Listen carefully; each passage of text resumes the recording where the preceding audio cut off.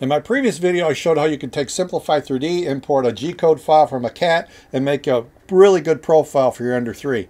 But a lot of people were looking for CURA. We do this in CURA. How do we do it in CURA? CURA profile, please. Is there any chance to get this profile for CURA? CURA. I'll give it a shot right here at Filament Friday.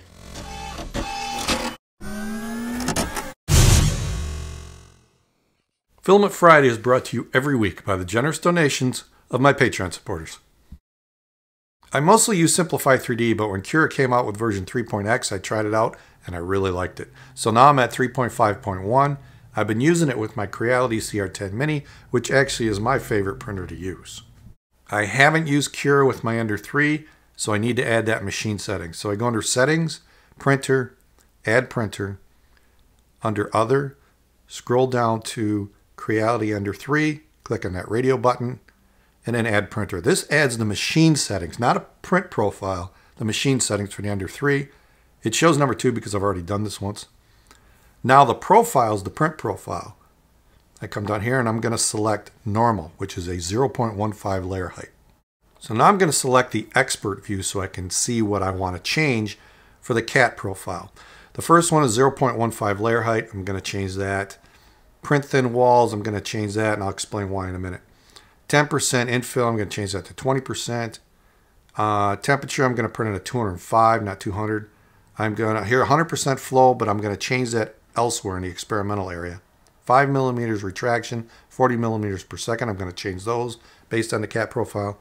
I'm going to change to 50 millimeters per second instead of 60. And here's where I changed it to 90%, the flow rate compensation factor in the experimental area. But let's slice this as just a normal profile.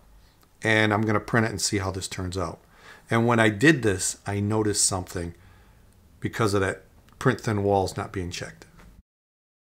I sliced this with just the normal. I didn't change anything. And when I went to layer view, I noticed that it's not printing some of the thin walls right here at the base. If I go back to the solid view, you can see these are the walls that aren't being printed. So normal is not doing that by default, but there's a setting you can use to make that appear. To fix that, all you have to do is select print thin walls and then reslice it, and then they'll show up. I'm not going to do that. I'm going to print with the default settings and see how that turns out. But I just wanted to show you that that's how you can fix the thin walls. So now let's look at what the results were on my Ender 3 for the default. And here it is. My first impression is this looks rough, but when I looked at the bridges, the posts, the pyramids, the circles, it all looked really good. It's just these arches that made it look bad. So overall, I think this is actually a pretty good profile to start with. Let's see what we can do. So now let's make some changes based on that CAT profile from my previous video. The first thing I'm going to do is change from 0.15 to 0.12 layer height. I'm going to change the default infill density to 20% from 10%. I'll scroll down a little further, change the temperature to 205 from 200. For retraction, I increased the distance to 10 millimeters from 6 and 60 millimeters per second. And print speed, I lowered it to 50 millimeters per second. I did equalize flow. That's a bonus that wasn't in the CAT profile. And then I went further down to basically, I think it's the bottom here, where it's under experimental. There's a setting to adjust flow rate, the compensation. So I made that 90. It was originally 100%. And that's it. Those are the only changes I made for mine. I did enable print thin walls on the CAT profile. And I sliced it, and you can see they show up here, and it looks pretty good. So now let's print it. And here's the results. Initially, it looked pretty good. But when I look closer, the bridging is excellent, but the posts were a little bit rougher.